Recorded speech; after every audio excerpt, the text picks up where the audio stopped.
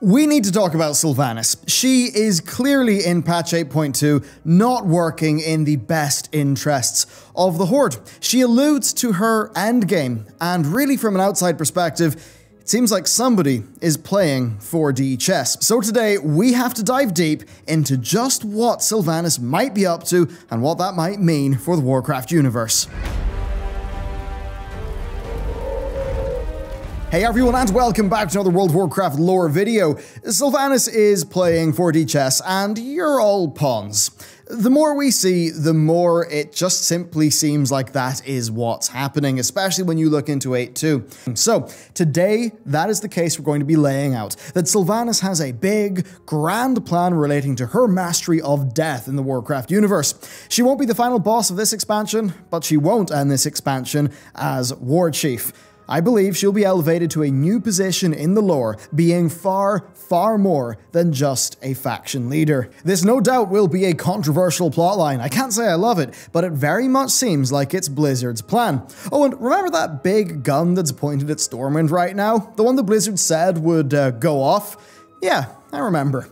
Sylvanas is lacking one massive thing though throughout all of this, a Skillshare subscription. You see, if she had access to the world's largest online learning community with over 25,000 courses and all for only $10 a month, she could learn the skills that she clearly needs because she really does have a branding problem. I mean, hey, I'll even let her use my link down in the description for 2 months of premium for free. Now, while Sylvanas should check out Storytelling for Leaders by Keith Yamashita, which is great, I'm going to recommend that you check out Thomas Frank's Productivity Masterclass. Recently, a friend of mine was in a bit of a scatterbrained spot getting things done, and Thomas's course is where I sent her. It is a one-stop shop to cut through all of that, taking the wisdom he's developed over his many successful years on YouTube and boiling it down into a fantastic course. So you can get 2 free months with my link down below, and with that, thank you to them for supporting my team, and let's get into the video. Okay, let's begin with patch 8.2, because it's literally Sylvanas' fault. Shara pretty much has nothing to do with it in a way. How do we know this? Well, yeah, listen up. The next phase of our campaign is at hand. Sail out with what remains of our fleet. The blade will guide you to the rendezvous. Casualties on both sides will be substantial. Consider this an opportunity to weed out the disloyal. Okay, so that's a bit wild. Remember that by this stage, the Horde player has taken Xal'atath, well, the Black Blade of the Empire without Xal'atath in it, back to Sylvanas. Why? Well, some quest text just says that your character is compelled to do so. Odd writing in an MMORPG, but okay. Sylvanas has the blade. She gives it to Nathanos, and she says that line. Sylvanas sends out the remainder of her fleet, saying that the blade will guide it. Where to? Well, she says that the casualties on both sides will be substantial, so she clearly knows that it's a trap. So she knows what's going to happen, and she's right. Whatever she thinks is going to happen does actually happen. The Horde fleet sails straight towards the Maelstrom, towards Nazjatar. The Alliance see this. The Alliance pursue the Horde fleet, seeing it as really an opportunity to just knock them out of the war. A solid enough plan for the Alliance, although the Alliance leadership is of course aware that Sylvanas has the Black Blade, so one has to wonder why they really don't seem to have been that suspicious. But anyhow, it all goes down as Sylvanas predicted. Nathanos guides the fleet based on the Blade's instruction, the Alliance follows the Horde fleet, and right as they get atop Nazjatar, Ashara uses the Tidestone of Golganeth to draw back the sea around the city, sending both fleets crashing into the surrounding cliffs, causing massive, massive casualties on both sides. In one move, Sylvanas sacrifices pretty much what's left of her small fleet for what one presumes is a far larger chunk of the Alliance fleet, destroying it as well. What does this show? Well, Sylvanas really has absolutely no loyalty to the Horde itself. At this stage, she doesn't exactly know who her internal enemies are, but she pretty much knows they're numerous after everything that's happened. She was willing to sacrifice many of her own people, likely based off 3 things.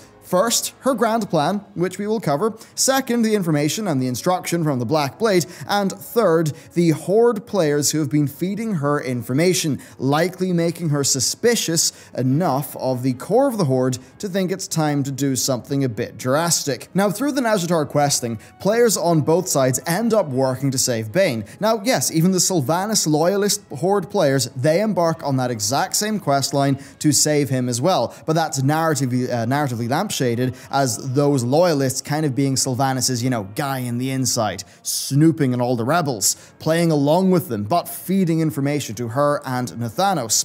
And then over on Nazjatar, Jaina and Lorthamar's forces properly team up with each other, but that happens after Nathanos leaves, with Nathanos telling players that he has been recalled to Orgrimmar and that they are to watch for traitors. So at this stage, the Horde forces in Nazjatar are all wholly expendable to Sylvanas. They simply are not loyal to her because of the Horde snitch player. She knows this.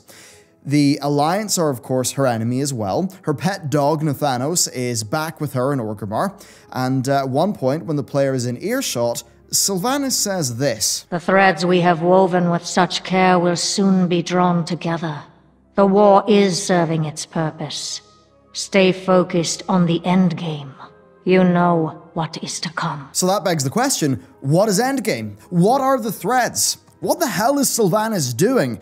Well, I think it all starts off with the Dead. Yeah, the Dead. Seemingly Blizzard, inspired by their own Lich King and Game of Thrones' Night King, are probably wanting Sylvanas to be some sort of master of the Dead. This has been building up for quite a while, it's clearly been in the works, and it's even included some modern, what I'll call light retcons. The sort of retcon that is more about recontextualizing old events, rather than changing them. Blizzard have confirmed that Sylvanas pretty much knew about the Wrathgate, that she let it happen, that she used the following battle for Undercity to sort of rid it of her enemies. We then saw Sylvanas make a pact with Helya during the Legion expansion. We originally thought there was a bit of a dropped storyline there, but seemingly not. That's actually something that seems to be left as a purposeful mystery. First, it's important though to understand who Helya is, because that really makes Sylvanas' pact with her significant. Helya was a Titan Watcher who, along with the Keeper Ra, created the 4 elemental planes and banished the elemental lords to them. Years later, she created the Halls of Valor by raising up a section of Ulduar.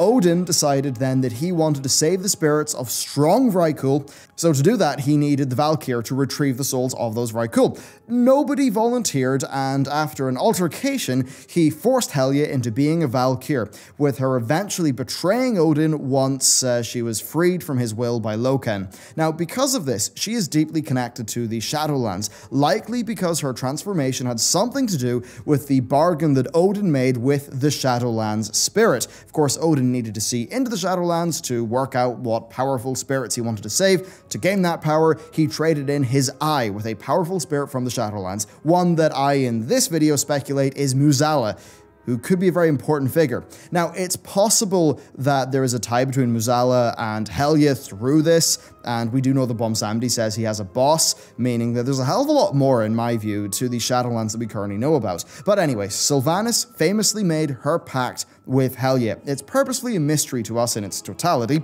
but we do know that she got the lantern. She planned to use that to get more Valkyr and to subdue Aer.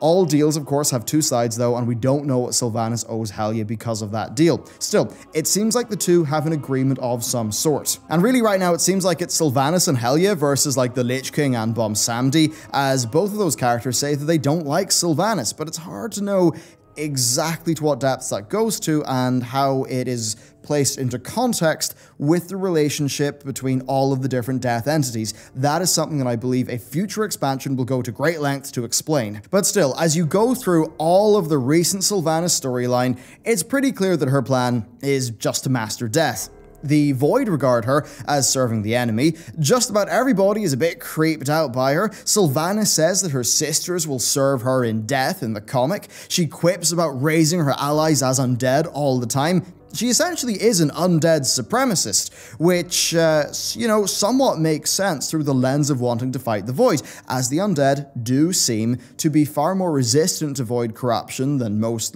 regular mortals. Again, I speculate, as I've said in the past, that's because the imperfect attachment between their souls and their bodies, maybe some Shadowland hijinks there, but that seemingly is a part of why it's harder for them to be corrupted. Now, this is something that even the Lich King knew. It's said in Chronicle that the Lich King wanted to unite Azeroth in Undeath because he thought that was the only way that it could stand against the myriad existential threats that the planet faced. So you might be wondering, how does this all tie into the endgame that Sylvanas has talked about? Well, in patch 8.2, she knocks out the Alliance Navy, and then something major happens with Ashara. Now, it's not outright confirmed yet. Ashara attempts to raise N'Zoth, and I think is then betrayed by him, as the fight text references us and her being trapped together. But here's the thing. Sylvanas, through the Black Blade, kind of facilitates the entire thing happening by bringing the Alliance there. So, did N'Zoth want her to do this? Perhaps N'Zoth wanted Ashara to break him free mid-fight so that he could then take the whole lot of us out. Whatever's up, either Ashara is somehow working with Sylvanas through the Black Blade, which seems super unlikely, or Sylvanas is being manipulated by N'Zoth through the Blade, or she is allowing him to think he is manipulating her. And that's kind of what brings me on to Endgame and all the stuff that could actually happen. Because you see, I'm pretty sure that the next patch after 8.2 is probably an N'Zoth raid, at least the next major raid is, and I think that Sylvanas will have actually predicted this. So, Endgame, right? Sylvanas' mastery over death. Now, I'm not saying this is what's going to happen, but I think this is her character's plan. Remember how willing she is to fight with the dead, even raising her own fallen forces.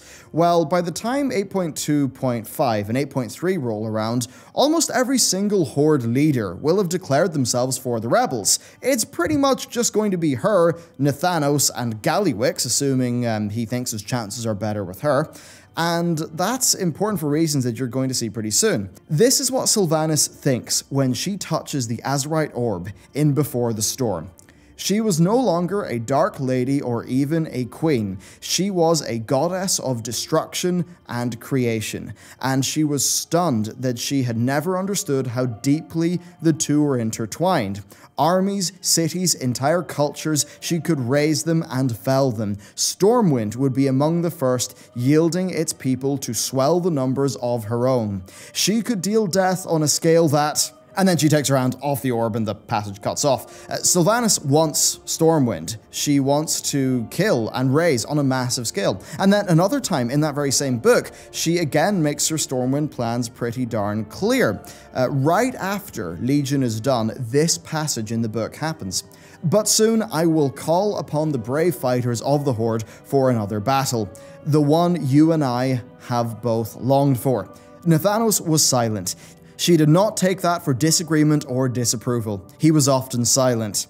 That he did not press her for more details meant that he understood what she wanted. Stormwind. So yes, before Azerite, before Xal'atath, Sylvanas wanted Stormwind. She wanted to kill and raise. You can be sure as hell that she still wants that after she's got all of this power. Just that the only difference is that by the time she can actually go for it, she will have lost the support of the rest of the Horde.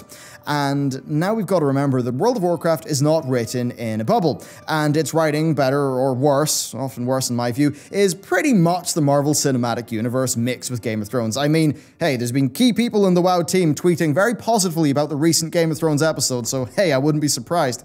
Here's a quote from Alex, the creative director of WoW. "I've heard on the internet she's going off the rails, but is she?" Here's another quote from him. "If I were Sylvanas and looking at what Garrosh wrought upon the world, I'd probably think Garrosh was an amateur." Note, wrought across the world, not just the Alliance. Alex also said that Gallywix's cannon would be used. So here's what I think the most extreme version of Sylvanas' endgame is. I think she'll use the cannon, the big Gallywix cannon, on Stormwind, because that's where it's pointed. I think she'll use that on Stormwind, and she'll attempt to kill as many as she can. Having lost support of pretty much the entire Horde, I think she'll use the Plague in Orgrimmar. Yeah, I know, a mad queen using some sort of green goo to solve her problems. But let's be real, I mean, if there's anything that's like the modern Thrones writing, it's Warcraft writing. Note how Sylvanas and Nathanos are both in on it. And note how she keeps the loyal Horde player very much at arm's length. She can easily cast aside the Horde loyalist player. After all, they technically do play along with her enemies. Everything's done with complete deniability from her side. So the center of both factions could be destroyed and all of their citizens razed. Sylvanas maybe then will attempt to struggle against the rest of the living and perhaps the remaining death entities, such as the Lich King and Bumsamdi. I'm not saying that's what will happen, but I think that's her plan. Now for a slightly less silly option. Well, Sylvanas' plan with Nazjatar is clearly to get rid of her most powerful enemies. In her ideal scenario, Jaina will be dealt with, and Gen will be dealt with, and she'll also get rid of potential Horde rebels like Lorthamar. There's then the Derek Proudmoore situation. I mean, if you look at his... Right, we're going to go into 4D chess mode here, okay? If you look at how he is shot in that cinematic, the way that it kind of is emphasizing his dagger, I mean, Sylvanas probably anticipated what Bane would do, right? Given how incredibly unsubtle Bane was during the whole thing. So, delivering a mind-controlled Derek to Jaina, that's fine. But delivering a mind-controlled Derek to Jaina using Bane, well, the cover couldn't be any deeper. She would not suspect that. Indeed, Sylvanas then seemingly planned to use the captured Bane as bait. Now that plan, oddly enough, failed, which is part of why I wonder if she's just going to go, fool Cersei and do her whole thing. Imagine a Siege of Orgrimmar 2, right? The rebels are there, even some of the loyal Horde are there, the Alliance are there, everyone's there. It would be an excellent time to, hit Stormwind and then just blight the whole thing while, everyone's a bit busy. Anyway, as for where Helya could fit into all this stuff, well, that could be beyond the scope of Battle for Azeroth in Sylvanas' plan. If she starts doing Shadowlands stuff. Now, importantly, Helya also has the Cavaldier. And that would put Sylvanas at a considerable advantage, considering how she wrecked both faction navies at Nazjatar by leading them there through the Black Blade. Now, the Black Blade is another very mysterious part to this puzzle, and it's intentionally mysterious. Being in Sylvanas' possession, she can hear the whispers. We can't, so we can't do a Xal'atath line breakdown with the blade like we used to in the past when it was wielded by the player priest. I think she'll try to use the blade as a weapon, not only to master death, but maybe to try to lock up the essence of N'Zoth. I think something like that's pretty much what we'll see her do. And really, I think that's the point of Sylvanas in the story, because overall, I think it's clear she's being written to have a big plan. I don't think Blizzard are going to have her killed off in this expansion. I think she's going to fork off with her own faction. I think she's no longer going to be a racial leader. I think she's going to take up something different. I think her days of leading will be behind her, and I think she'll take up a new place in the lore. I think Blizzard want to do this because they see her as being a very large viewership draw. And I think they know they can use Sylvanas to pull off shocking moments, the ones that get the community talking.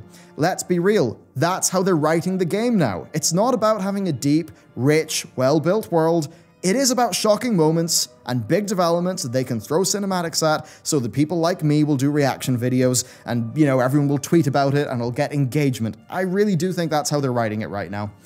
So please let me know what you think Sylvanas is doing. It seems to me like this 4D chess is pretty obvious. She's talking about Endgame. She's talking about a secret plan between her and Nathanos that literally nobody knows, bar the Blizzard writers.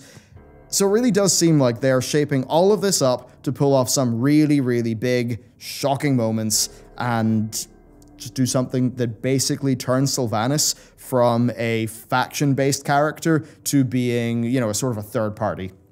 I'm pretty sure we'll enter the next expansion with the Alliance having internal divisions, the Horde pretty much being back to its old school roots, and then Sylvanas being some sort of character who went on her own path, doing her own quest that, has a complicated relationship with the existing player factions, but also the existing forces of death. And I think that'll be a major theme going forward as we try to explore the Shadowlands. As Blizzard, let's be real, try to find more elements of the Warcraft universe that they can turn into in-game story and in-game content.